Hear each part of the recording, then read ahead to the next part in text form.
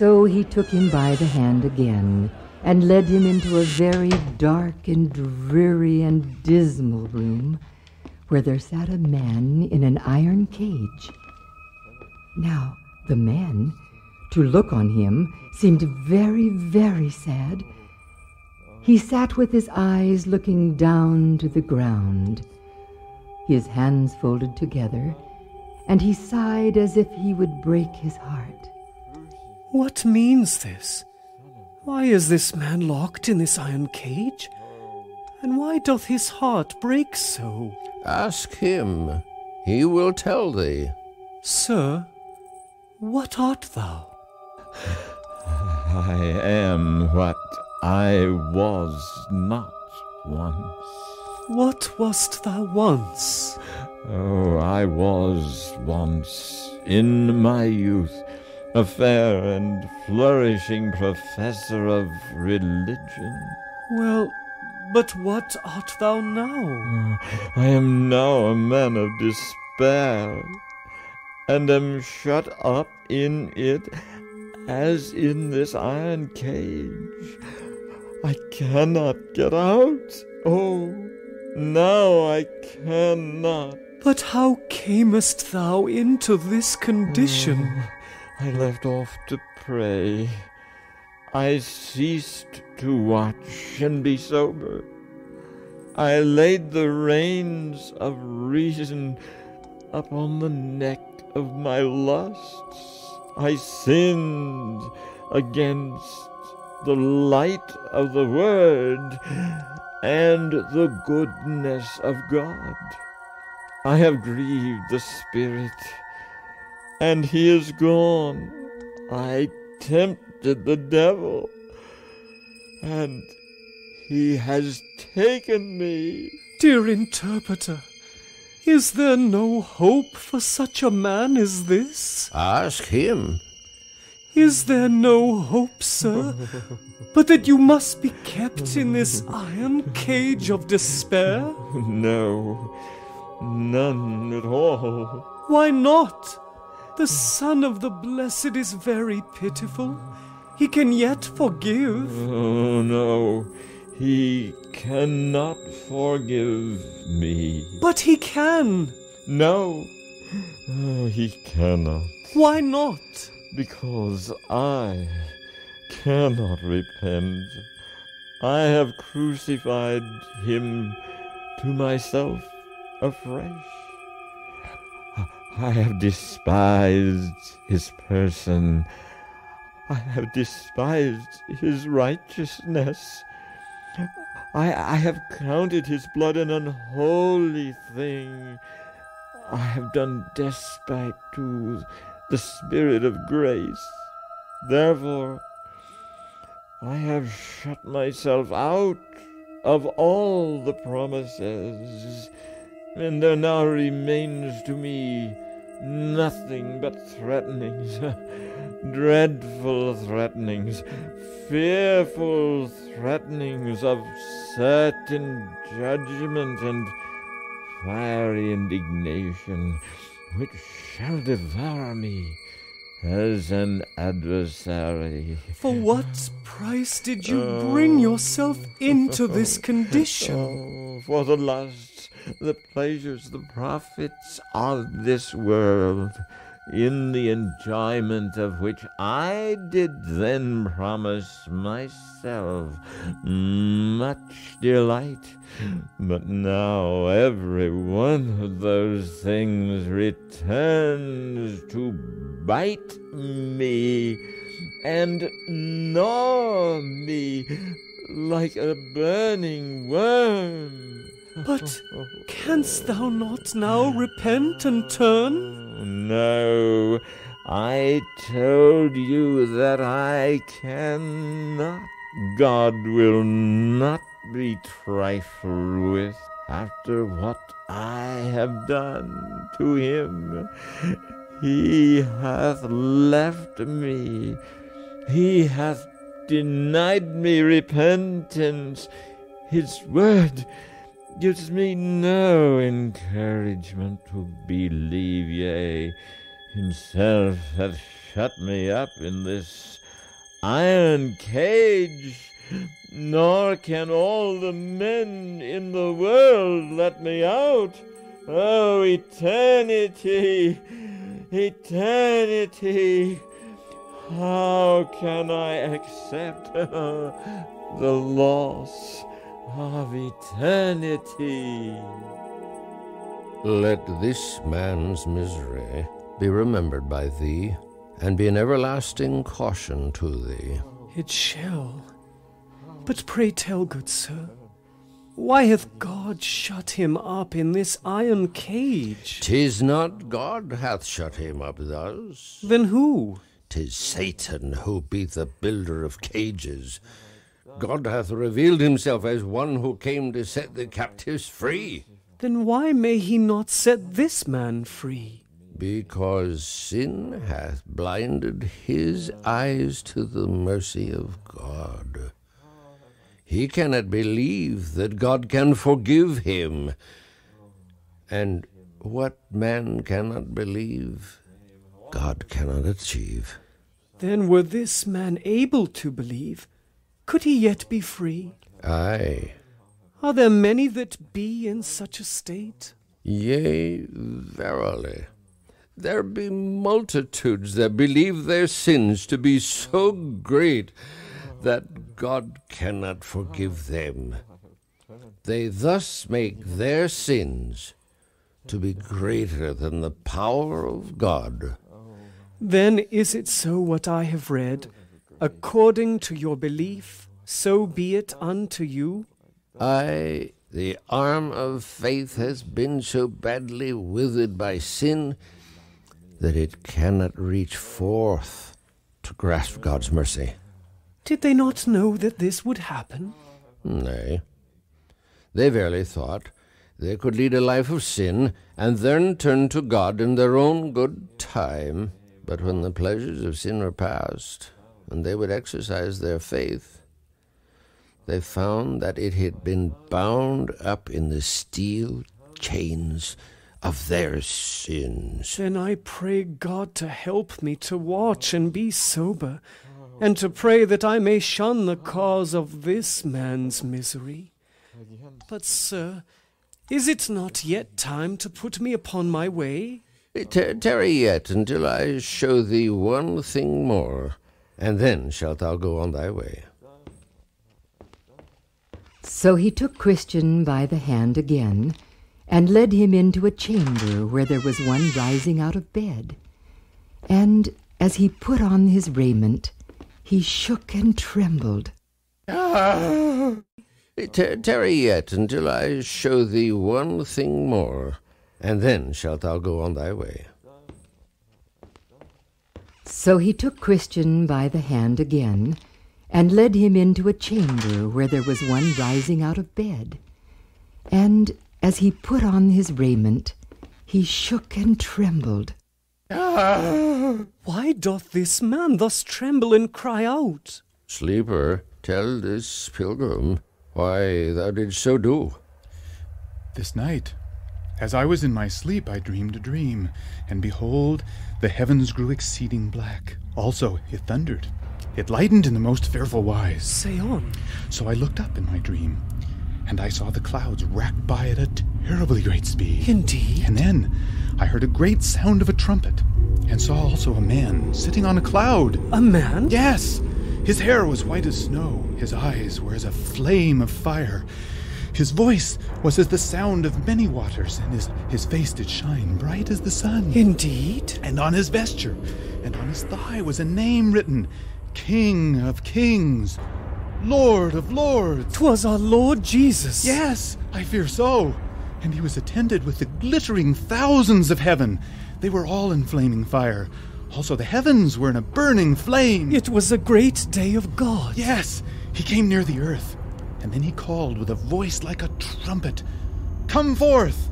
Come forth! Then what? With that the rocks rent, the graves were opened, and the dead in Christ came forth, prepared to meet their Lord in the air. Glory be! But there came up as well Annas and Caiaphas, and others of those who had pierced him. Yea, for he told them that they would see the Son of Man sitting on the right hand of power, and coming in the clouds of heaven. Aye, these vainly thought to hide themselves, and they cried for the rocks and the mountains to fall upon them. Go on. And then I heard it said to those who attended upon the king, gather my wheat into the garner. The rapture of the righteous. Yes, and with that I saw many catched up and carried away into the clouds. Oh, glorious day. No, an evil day. Why sayest that? Because I was left behind. What? Yes, left behind. Then what? Then I heard it proclaimed by the king, gather together the tares,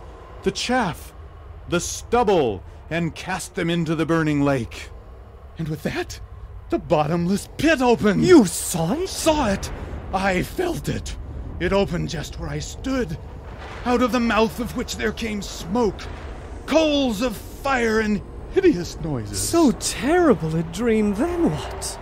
Upon this, I awakened from my sleep. But what would cause thee to dream such a dream? Hast thou dreamed it before? Aye, it doth haunt me every night. Can it be God is sending thee warning? Tell me, hast thou perchance sins unforsaken? Nay, none. Sleeper, speak truth. Well, all right. But 'tis only a little one. A tiny one. Thou must forsake it then, for the law stands at the gate and will not let one stain upon thy garment pass through. I know. And so do I intend to do. When? Oh, soon. Do it now. No, for such a small sin, soon will do well enough. But you Soon. But thou art in danger of becoming like the man in the cage. Not so. Why not so? Because his sins were great ones. Mine is the tiniest of the tiny. But it will grow. Nay, I will not let it. But you must. Come. But I must needs convince him. You cannot. But he hath sincere intent to change soon. Aye, but soon never comes. It moves on ahead of us like a receding mirage in a dry and thirsty land. He who thinks to change soon waits for eternity. Oh, dear. Consider well these things. I do. And they put me in hope and in fear. Keep all things so in thy mind, to keep thee in the way thou must go. I shall. The lessons have been good. And now you may be off. Thinkest thou that soon I shall be loosed from my burden? Aye, When? sooner than you think, but longer than you wish. And now, dear pilgrim, Godspeed. Happy I am to be on my way. Farewell, good interpreter. I thank thee for thy many lessons. The Comforter be always with thee, good Christian, to guide thee into the way that leads to the city. Now I saw in my dream that the highway up which Christian was to go was fenced on either side with a wall that was called Salvation. Up this way, therefore, did burdened Christian run, but not without great difficulty because of the load that was on his back. He ran thus till he came to a place somewhat ascending, and high upon the top of that place stood a cross, and a little below in the valley a sepulchre. So I saw in my dream that Christian with great effort did climb to the foot of the said cross, and gazed with wonder upon one suffering there. And it was so that as soon as he came up even with the cross, his burden loosed from off his shoulders, and fell from off his back, and began to tumble, and so continued to do till it came to the mouth of the sepulchre, where it fell in, and I saw it no more. Then was Christian glad and lightsome, and said with a merry heart, He hath given me rest by his sorrow, and life by his death. The innocent hath suffered for the guilty, and by his stripes am I healed. Oh, praise him! Then he stood still a while to look, and wonder. For it was very surprising to him that the sight of the cross should thus so effectively ease him of all his burden. He looked, therefore, and looked again, even till the springs that were in his head sent the water down his cheeks. O my Lord, is it truly for love of me that thou dost so suffer? Is it truly my sins that have broken thine heart so? Oh, then must I praise thee as long as within me there be breath. Now as he stood looking and weeping, behold, 3 shining ones came to him and saluted him. Peace be unto thee. Thy sins be forgiven thee. Is it truly so? Can it truly be? Did not thy burden roll into yon sepulchre? Aye, but just as it is when one takes off his hat, and yet seems to wear it still, so does it seem in a sense that my burden doth still rest upon my back. Thou must not consult with thy feelings, but rather with the words of him that hath cast thy sins into the depths of the sea. Then, by his promised word, they are truly gone. Aye, and no one can bring it back, except thee. By what way? By leaving off to watch and pray, and turning again to the beggarly elements of this life, by partaking again of thy former evil ways, even as a dog doth return to his vomit. Oh, that I might never so do. The choice is thine alone. I will be true, for there are those who trust me. Aye, chiefly he that doth suffer for thee. He shall lead thee as your shepherd through all of your travels. When at last you come at the far side of your journey, he shall greet thee there. He shall see the travail of his soul and be satisfied, for thou art precious in his sight. Thus I am determined it shall be. Christian, Yes? this be for thee. Why, a new suit of clothes. Aye, put them on. But I have no money to buy such fine habits. They are yours, without money and without price. Then, to whom do I owe my thanks for these goodly garments? To him whom thou dost behold suffering for thee. They are his? Aye, his. He hath woven them in the loom of heaven by his own hand. Why, they fit perfectly, Aye, and they are without spot, nor wrinkle. nor have they in them one thread of human devising. This goodly coat hath no seams. This be thy wedding garment, the which, if thou wear it faithfully, shall give thee an abundant entrance into the wedding supper of the Lamb. There he shall serve thee with his own hand. And what of my filthy rags, all here in a pile? They stay here, at the foot of the cross, unless thou draw back. That can by no means be. I have put my hand to the plough. Amen. Christian, Yes? this be for thee. Why, 'tis a branding iron, such as evil convicts are branded with. Aye, And it doth glow hotly reddish. aye, because it has lain upon a live coal from off the altar, What is it for? to put a mark upon your forehead. Must I truly be so disfigured with such a mark? 'Tis the mark of ownership, Of who? of he who upon the cross doth buy thy soul at the price of his own. I draw me back from such a scar. Is not he upon the cross scarred because of thee? I... Is the servant better than his Lord? No. I be ashamed of my fear. Stand thou still. Doth it greatly hurt?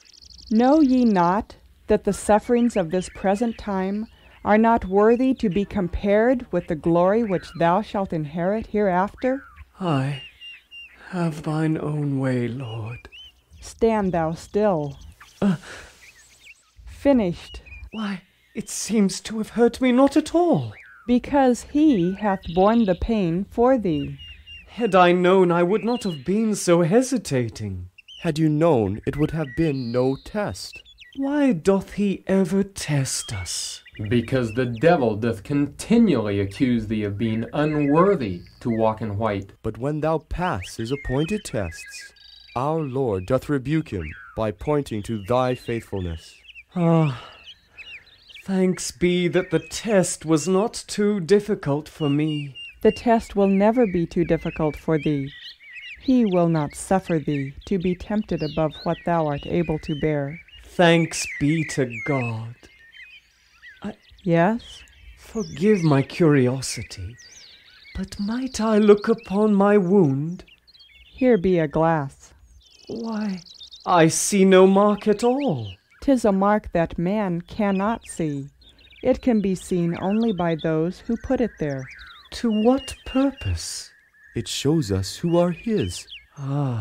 Here. Why, 'tis a parchment roll, tied with a seal. 'Tis for you to read as you run your course. Thank you. See that thou open it often, for it grows stiff and hard to manage if you leave it closed up for any long time. I shall. Also thou must present it before thee when thou dost come at the celestial gate. Therefore see that thou lose it not. Oh, I shan't. Thank you. Thank you very much. Farewell, good Christian. Yes, God be with thee. God be with thee. Farewell, my friends. May we meet again. You shall have our company all along your journey, though thou may see us not. Godspeed. Goodbye. Then did Christian give 3 leaps for joy. Hurrah! Free! At last free! I saw then in my dream that he went on thus, even until he came to the bottom, where he saw, a little out of the way, 3 men fast asleep, with fetters of iron upon their heels. The name of one was Simple, of another Sloth, and of the third Presumption. Christian then, seeing them lie in this case, went to them, if peradventure he might awake them. Gentlemen, you behave like soldiers asleep on their watch. What? Wake up! Wake up, I say! 'Tis not safe to fall asleep on the road to Zion. There is danger. What? Is there danger, do you say? Yes. Awake, therefore, and come away. Here, I will help you off with your irons. We are doing just fine. Go away. No! If he that goeth about like a roaring lion comes by, you will certainly become prey to his teeth. Lions? I don't see no roaring lions. He cometh when you look not for him. Awake out of sleep. I told you I don't see no danger. Go away. You there! Wake up! Get a little more sleep, then I shall join thee. Thou must awake now, for now it is high time to awake out of sleep. The night is far spent, the day is at hand. Thou art right, and I shall join thee in a little while. But first I must get my rest. No, you can rest later. Come. But the way is hard, and he who has called us is a hard taskmaster. Therefore, I've got to save up my strength for my journey. Thou dost bury thy talent in the earth. Nay, I do but preserve it whole, without one speck missing. And you, wilt not thou be made free and follow on with me? Soon. Soon doth never come. Not so, for I have seen it come and go many times. Thou must act now, for the time is far spent. We have been in this way longer than thou. If there be such an urgency to be off full in a huff, the Lord of the way will make it known unto us before thee. How? We shall surely feel a burning in our breasts, or at least an article in the church paper. Aye, at least an article. But he hath given us command that we sleep not as others. We must be diligent and press forward toward the high calling that is set before us. We await the latter rain to fit us up. 'Twould be foolish to run before the time appointed. But... And now, be off with you. We are in the way of life, and for now that be enough. Nay, but thou must show forth thy calling to this way by travelling forward in it. Bah! Thou speakest of legalism. Knowest thou not that 'twas all finished at the cross? Off with you. But... Away, I say. Let every man be fully persuaded in his own mind. But I speak the truth. As thou dost understand it. Now, let us resume our sleep. It may be that God will give one of us a dream to confirm thy warnings of danger. A dream, yes. A dream. And so they lay down to sleep again, and Christian went on his way. Yet was he troubled to think that men in that danger should so little esteem the kindness of him that so offered help to them, both by awakening of them, counseling them, and proffering to help them off with their irons. And as he was troubled thereabout, he espied 2 men come tumbling over the wall on the left of the narrow way. With you.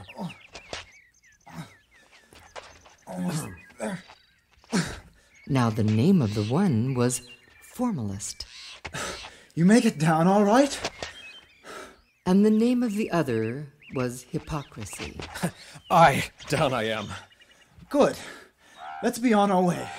They soon drew near unto Christian, who thus entered with them into discourse.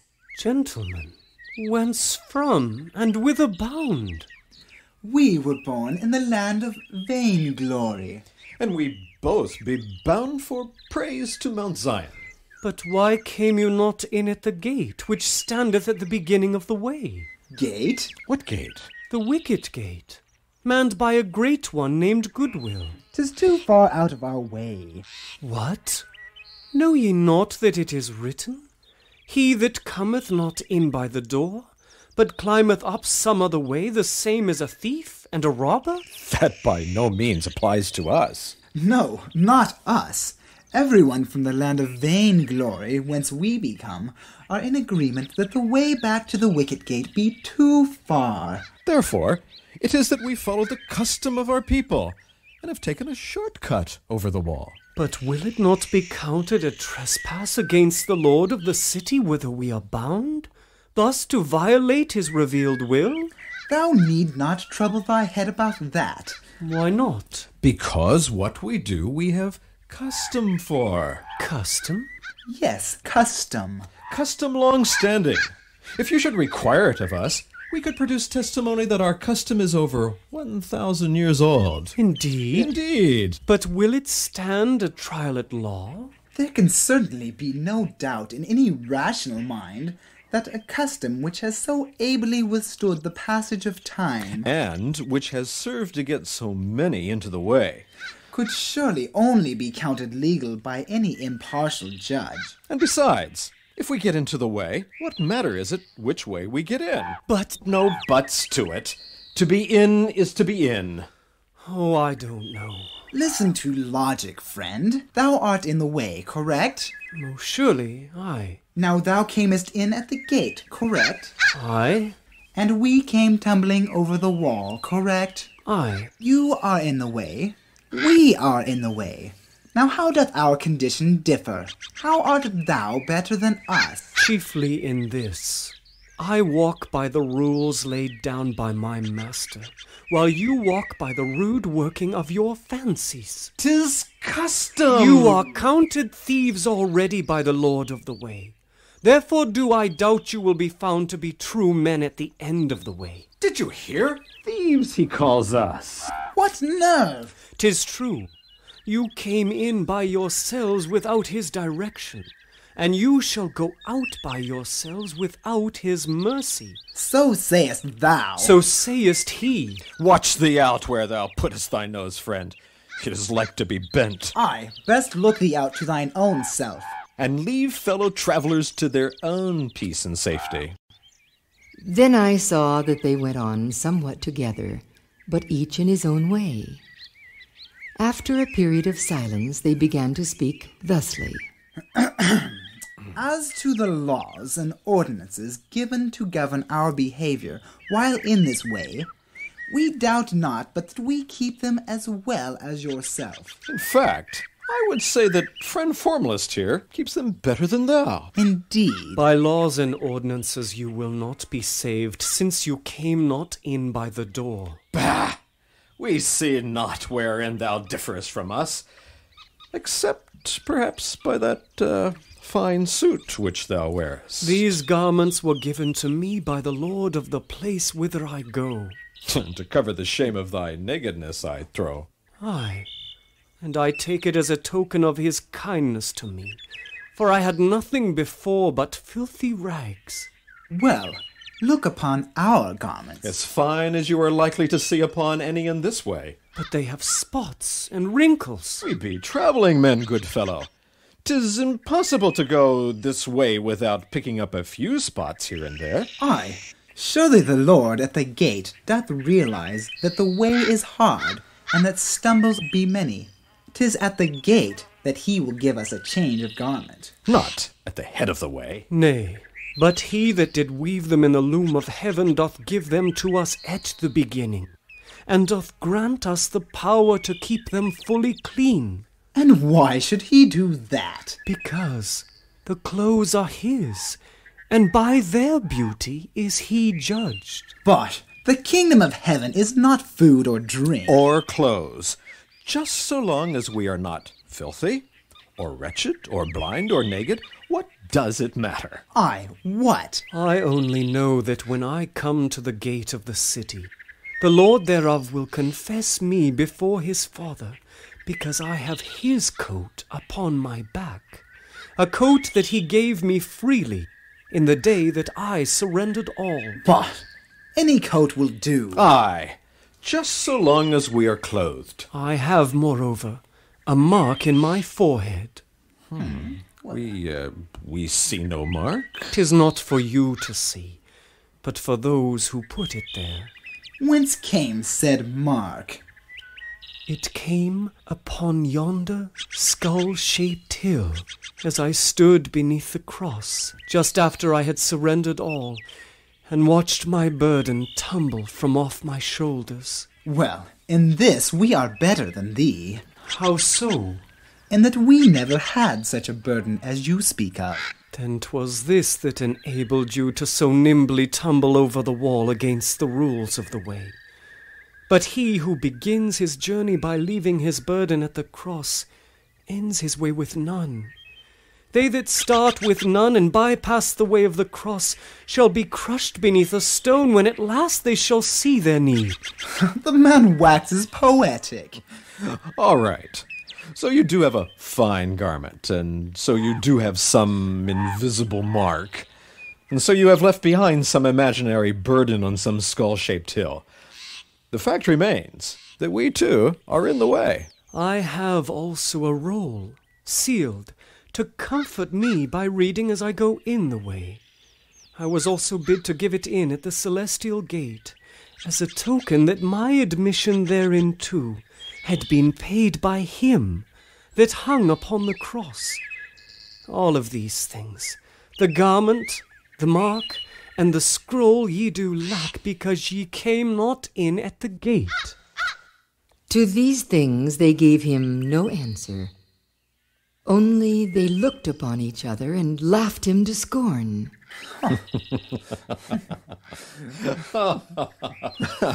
We have no garment because we were not naked. And no burden because of our good lives. And no mark because, if it cannot be seen, it cannot be needed. And no scroll for comfort because we be in no need of said comfort. Being quite comfortable already, you see. Except when keeping company with thee. Therefore, alone may thou be. Farewell. Aye, farewell.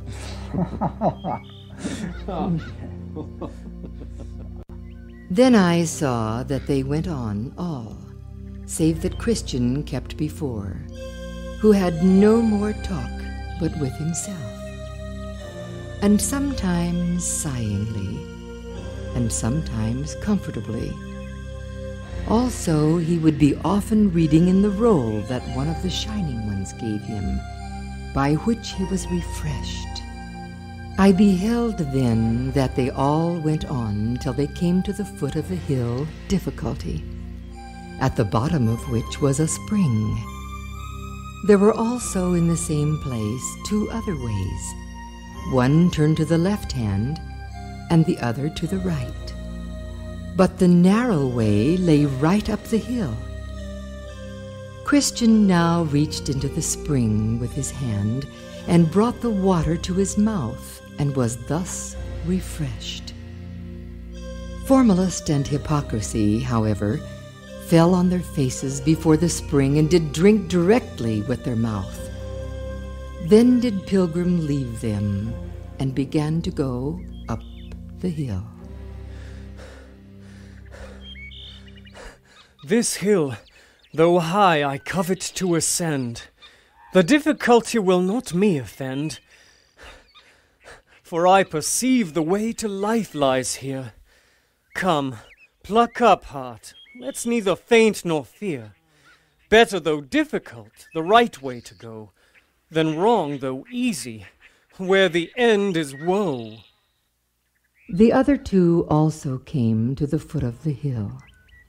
But when they saw that the hill was steep and high, and that there were 2 easier ways to go, and supposing also that by and by these 2 ways might meet again with the right way, they resolved to go on the easier ways. Now the name of one of those ways was Danger, and the name of the other Destruction. So the one took the way which is called Danger, which led him into a great wood, and the other took the way called Destruction, which led him into a wide field, full of dark pits, where he stumbled and fell, and rose no more. I looked then after Christian, to see him go up the hill, where I perceived he went from running to walking, and from walking to clambering upon his hands and knees, because of the steepness of the place. Now about the midway to the top of the hill was a pleasant arbor, made by the Lord of the hill for the refreshment of weary travelers. Thither, therefore, Christian got, where also he sat down to rest him. Ah, a resting place prepared for poor pilgrims. Oh, here I may gain rest for my weariness, and gather strength from my roll. Then he pulled his roll out of his bosom, and read therein to his comfort. He also now began afresh to take a review of the coat or garment that was given him as he stood by the cross. Thus, pleasing himself a while, he at last stretched himself out on the bench, and fell into a lightly slumber. Oh, rest. Oh, sweet rest for the weary pilgrim. From thence he fell into a fast sleep, which detained him in that place until it was almost night. And in his sleep his roll fell out of his hand. Now, as he was sleeping, there came one to him and awaked him. Awake. Huh? Awake. Huh? What? Go to the ant, thou sluggard. Consider her ways and be wise. With that, Christian suddenly started up. Oh my, 'tis getting on to evening. Got to be on my way. He then sped on his way and went apace till he came to the top of the hill. Now when he was got up to the top of the hill, there came 2 men racing headlong. The name of the one was Timorous, and of the other, mistrust. Sirs, what be the matter? You run the wrong way.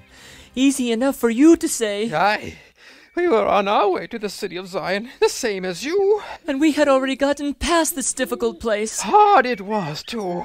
We thought we would have the victory when we had gained the top, but instead we found that the farther we went, the more danger we met with. Indeed? Aye, truly it is a deadly dangerous way we are in. Therefore it is that we have turned about and are going back again. Back? Yes, back. But this is the way. Walk ye in it. Easy to say, for you, from here. But we happen to know that just before us lie a pair of lions in the way. Lions? Aye, great lions. And whether sleeping or waking, we know not. And we could not help but think that if we came within reach, they would presently pull us to pieces. Therefore we advise thee to join us and turn back. Ye do make me afraid. Then be thou wise, and join with us. But whither shall I fly to be safe? If I go back to my own country, I shall perish with it in fire and brimstone. But who knows when it will be destroyed? All things continue as from the beginning. You might live to be a ripe old age there. Only to sink beneath the heavy burden that shall come upon me again, and to perish in my sins. Oh, but if I can only somehow get to the celestial city, I am sure to be in safety there. I must venture. Thou goest into great danger from the two great lions. Right. The longer we stopped to look at them, the greater they became. Methinks they be giant lions. Aye, we did seem as grasshoppers in our own eyes. The risk is great. And the land about them doth eat up the inhabitants thereof. Go back. No, though the lions be 10 feet tall, yet to go back is certain death. To go forward is to only meet the fear of death. And if the fear be conquered by faith, why, I trow I shall find life everlasting beyond it. I will yet go forward. Thou art sure? I am sure. Well then, let me be off a ways before thou go on. Why so? Why, that I hear not the tearing of thy flesh, and the crackling of thy bones, of course. Farewell. Best of luck to thee, foolish one. Farewell, though I see not how thou canst.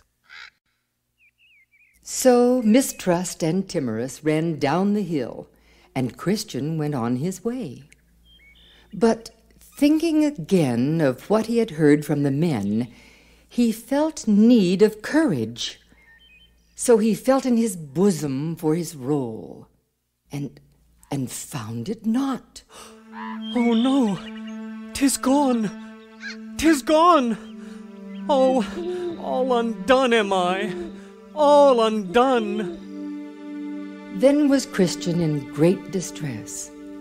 He knew not what to do, for he now lacked that which used to relieve and strengthen him, and that which should have been his path into the celestial city. Where is it? Where could it be?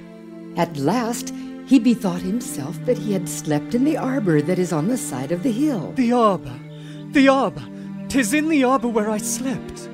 And falling down on his knees, he asked God's forgiveness for that foolish act, and then went back to look for his roll. Oh, foolish man! Foolish, foolish man! Oh, will it be yet there? Oh, foolish man! And all the way he went back, who can sufficiently set forth the sorrow of Christian's heart? Sometimes he sighed, sometimes he wept, and oftentimes he berated himself for being so foolish to fall asleep in that place, which was erected only for a little refreshment from his weariness. Thus, therefore, he went back, carefully looking on this side and on that, hoping to find the roll that had so often been his comfort in his journey. At last he gained sight of the arbor where he had sat, and slept, which sight only served to increase his sorrow by bringing fresh to mind the evil of his sleeping. O sinful sleep! O wretched man that I am, that I should sleep in the daytime, that I should take ease in the midst of difficulty. How far might I have been on my way by this time? I am made to tread those steps thrice over which I needed not to have trod but once. Yea, also, now I am like to be benighted, for the day is almost spent. Oh, that I had not slept! Now by this time he was come to the arbor again, where, not finding his roll, he sat down and wept. Oh, woe is me! All lost and undone am I. Woe, woe, woe. Here he sat for a while, all sad and weeping, when at last, as Providence would have it, looking sorrowfully down under the bench, he espied his roll, the which he, with trembling and haste, catched up and put it into his bosom. Oh, thank thee, dear God! Thank thee, thank thee, thank thee! Therefore it was with joy and tears that he betook himself again to his journey. But oh, how nimbly now did he go up the rest of the hill, yet still, before he got him up, the sun went down upon Christian, and this made him again recall the vanity of his sleeping. O thou sinful sleep, how for thy sake I am like to be benighted in my journey. I must walk without the sun. Darkness must cover the path of my feet, and I must hear the noise of the doleful creatures, all because of my sinful sleep. Now also he remembered the story that Mistrust and Timorous told him, of how they were affrighted with the sight of the lions. These beasts range in the night for their prey, and if they should meet with me in the dark, how shall I escape being torn into pieces? Thus he went on miserably in his way. But while he was thus bewailing his unhappy miscarriage, he lifted up his eyes, and behold, there were the lights of a very stately palace before him, the name of which was Beautiful, and it stood just by the highway side. So I saw in my dream that he made haste and went forward, that, if possible, he might get lodging there. Now before he had gone far, he entered into a very narrow passage, which had, near the end thereof, 2 lions in the way. Now I see the dangers that Mistrust and Timorous were driven back by. Oh, what shall I do? Now the lions were chained, but by reason of darkness he saw not the chains, and so was greatly afraid, and thought to follow back with Timorous and Mistrust. What to do? Before me, almost certainly, lieth instant death, and yet behind me, more than certain, lies another death, albeit perhaps slower and not so violent. In this state, therefore, he halted in the way. Now at this point the porter of the lodge, whose name is Watchful, perceiving that Christian made a halt as if he would go back, cried out to him, "Is thy faith so small? Fear not the lions, for they are chained." Chained, you say? Yes, chained. They are placed there for the trial of faith to those that have it, and for the discovery of those that have none. Keep in the midst of the path, and no hurt shall come unto thee. Can it be? Can it truly be? Aye, only be certain not to venture too far left or too far right. Then I saw that he went on trembling for fear of the lions. But taking good heed to the directions of the porter, he walked nimbly on in the middle of the road, not too far left, not too far right. Now as he approached the lions, they did awaken. Oh dear! And begin to stretch themselves to reach the middle of the road. Now, because of the lateness of the hour, the sun was far set, and Christian could scarce see clearly the path between the lions. Neither could he see the chains. Now do I dare go on? Are his words verily true? Do the lions wear chains? Thus did Christian come to a stop just before the lions, to think thus with himself.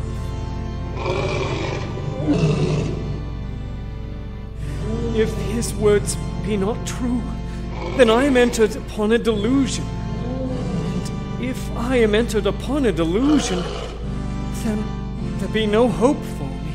And if there be no hope for me, then just as well that I die at the paw of the lion as to die of despair. Therefore I have nothing to lose and all to gain. Therefore I choose to believe his promise. The lions do wear chains. Then Christian, having chosen to believe the good words of the porter, went forward in faith. And passing through the midst of them, he smelt their warm breath blowing in his face, and felt the breeze that stirred by reason of their swinging paws. But he found that the uttermost reach of their sharp claws did fail of reaching his garment by a hair's breadth. And so he passed safely through them. Then he clapped his hands for joy and went on till he came before the gate where the porter was. Sir, I thank thee for thy good counsel. 'Twas only my duty. Sir, what house is this? And may I lodge here tonight? This house was built by the Lord of the Hill for the relief and security of pilgrims. May I then enter in? Who art thou? Whence be ye, and whither bound? My name is now Christian, formerly called Graceless.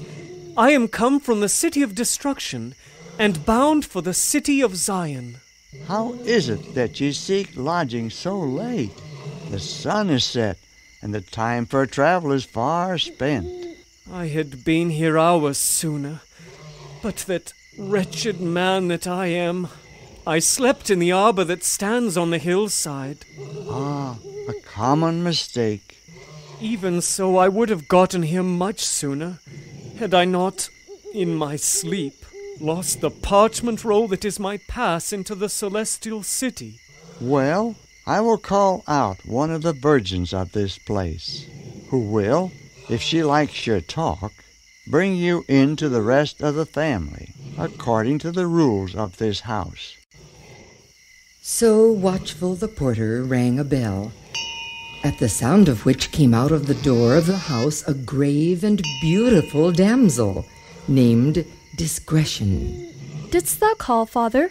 Aye, Discretion, my daughter. To what purpose? To examine this, see if he be worthy to lodge with us this night. Yes, father. Did you say you were bound for Mount Zion? Aye, ma'am. And be come from the city of destruction? Aye, ma'am. How did you get into the way? I came in at the wicket gate. Not tumbling over the wall? Nay, but through the way provided. Then she asked him what he had seen and met with on the way. And he told her all. At last she asked his name. My name is Christian, and I have so much the more a desire to lodge here tonight, because by what I perceive, this place was built by the Lord of the Hill for the relief and security of pilgrims. So she smiled, but the water stood in her eyes. And after a little pause, she said, I will call forth 2 or 3 of my family. So she ran to the door and called out Prudence, Piety, and Charity, who, after a little more discourse with him, had him into the family.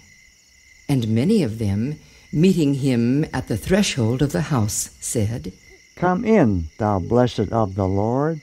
This house was built by the Lord of the hill, on purpose to entertain such pilgrims as you. Then he bowed his head and followed them into the house. So when he was come in and sat down, they gave him something to drink, and consented together that until supper was ready, some of them, namely Piety, Prudence, and Charity, should engage him in edifying conversation. Come, good Christian, since we have been so loving to you to receive you into our house this night, let us talk with you of all things that have happened to you in your pilgrimage. Yes, 'twill help us to wisely improve the time while we await dinner. With a very good will, and I am glad that you are so well disposed. Do be seated. Thank you. Do tell, what moved you at first to betake yourself to a pilgrim's life? I was driven out of my native country by the firm conviction that destruction did await me, if I abode in that place where I was. But there be many roads marked as leading to Zion. How came you to be in the only right one? God sent a man unto me, whose name is Evangelist, and he did direct me to the wicket gate, where I was set in the way that hath led me directly to this house. And did you come by the house of the interpreter? Oh, yes, and did see such things there, the remembrance of which will stick by me as long as I live. What manner of things? 3 things especially, to wit, how Christ, in spite of Satan's work to put out our hope of salvation, yet maintains his work of grace in the heart. And yet that, secretly. Yes, he be hid behind the wall, so as to be seen only by the eye of faith. What else sticketh in thy mind? How the man in the iron cage had sinned himself quite out of the hopes of God's mercy. Ah, a sad case his. His condition came by a persistent refusal to repent. And did you hear the sleeper recount his dream? Yes, his plight was one of the things that stand out in my mind. Do you know of the man? Oh, yes. He hath been intending to repent of his sin since my grandfather was a small child. Indeed? Then Interpreter was right. About what? About how soon doth never come, but recedes on before us like a mirage in the desert. 'Tis a sad story, his. Aye, especially that he suffered all because of one small sin unforsaken. A tiny one, he called it. 'Twas not tiny at all. He said it was. If it were so tiny, then why would he not trade it for all the riches of eternity? I don't know. I'd never thought of that. But a little thought will show that it was not a tiny sin at all, but instead greater to him than all the world. I think I understand. 'Twas a tiny sin for Adam to taste the apple, but in so doing, he did prefer the words of the serpent over the commands of God. From thence have sprung all the evil that doth so heavily despoil the world. Ah. Therefore it is that there are no tiny sins, and that no one clinging to a tiny sin shall be made glorious and immortal at the trump of God. Now I understand more clearly why he suffered so. He was choosing sin over Christ. Indeed. Was that all you saw at the house of the interpreter? Oh, no. There was much more. With that, he recounted all that had befallen him from the start of his way unto the meeting of the 2 great lions in the way. And truly, if it had not been for the good man whom you have to your father, telling me about the chains on the lions, I do not know but that I might have gone back. Many have. But do tell me, Why are the lions placed where they can so terribly frighten earnest pilgrims? They are there as a test of faith, namely to wit, whether or no the pilgrims will believe the word of God's messengers over the evidence of their senses. Truly, it seems a great test. Yes, but only failed by those who call God a liar. He that believeth the word of God cometh through straight on, as thou hast done, although others do have it easier than thou didst. In what way? In that they pass through in the light of day, and can see with their eyes the chains we speak of.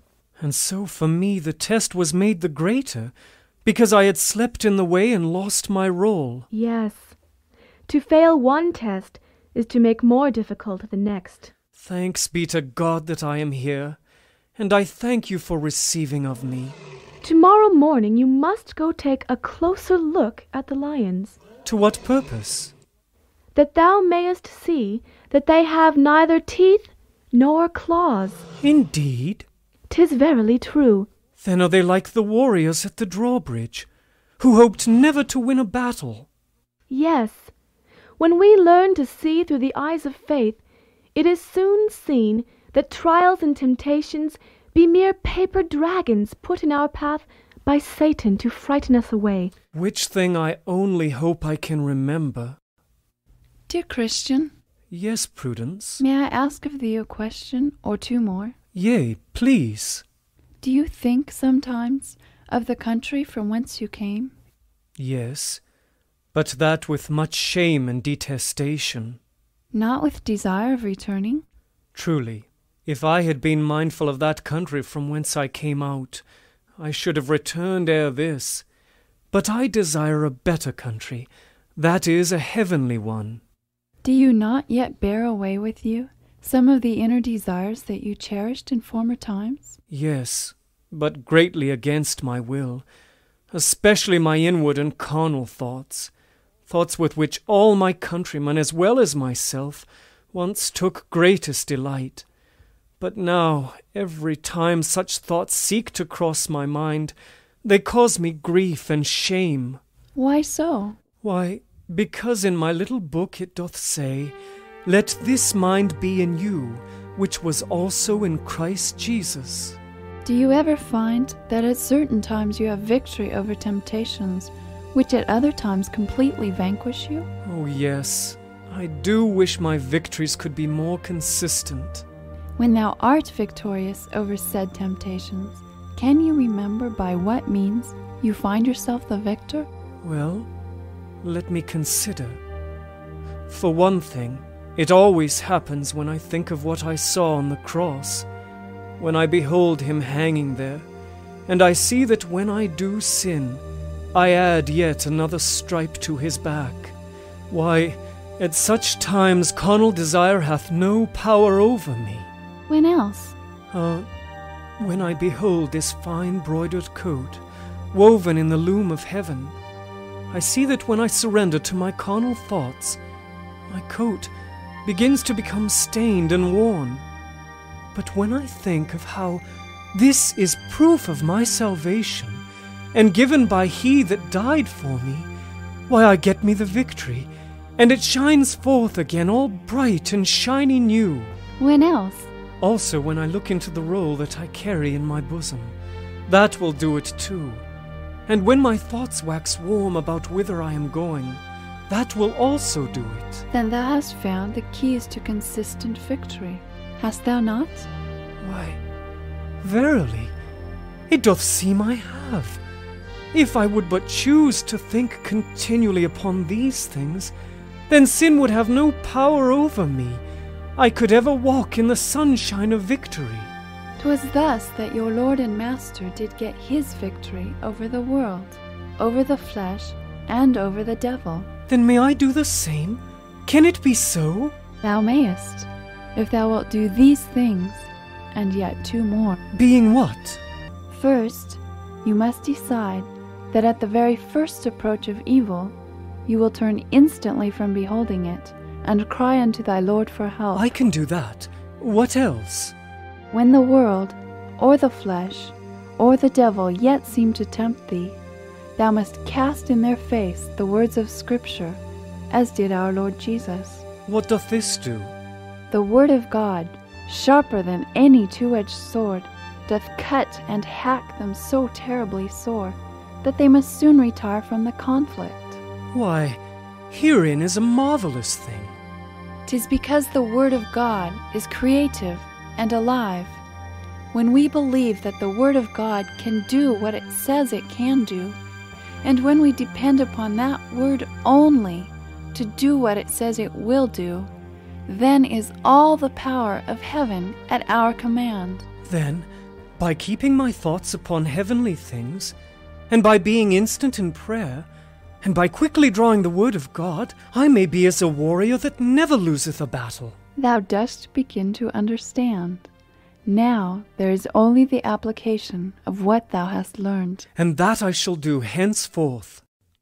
Dear Christian. Yes, Charity. Do tell, what makes thee so desirous to go to Mount Zion?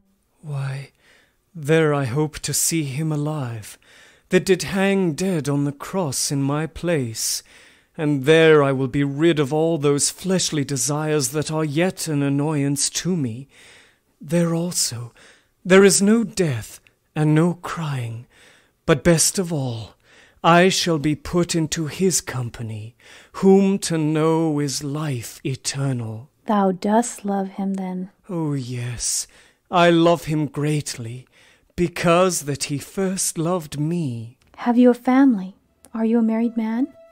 I have a wife and 4 small children. And why did you not bring them along with you? Oh, how willingly would I have done it. But they were all of them utterly averse to my going on pilgrimage. But you should have talked to them, and endeavored to have shown them the danger of staying behind.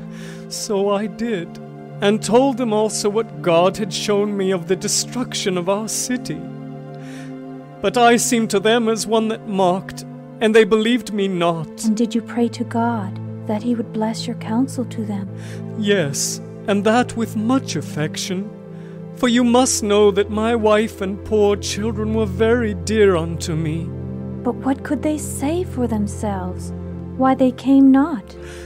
Why, my wife was afraid of losing this world, and my children were given to the foolish delights of youth. So, what by one thing, and what by another, they left me to wander in this manner alone. But did you, perhaps, with your vain life, or jesting manner, or light conversation, counteract all your words of persuasion? Well, certainly I cannot commend my life. Yet I was most careful to set a good example. Yea, for this very thing they would tell me I was too precise, and that I denied myself of things in which they saw no evil. Indeed? Well, then thou must remember that Cain hated his brother, because his own works were evil, and his brother's righteous.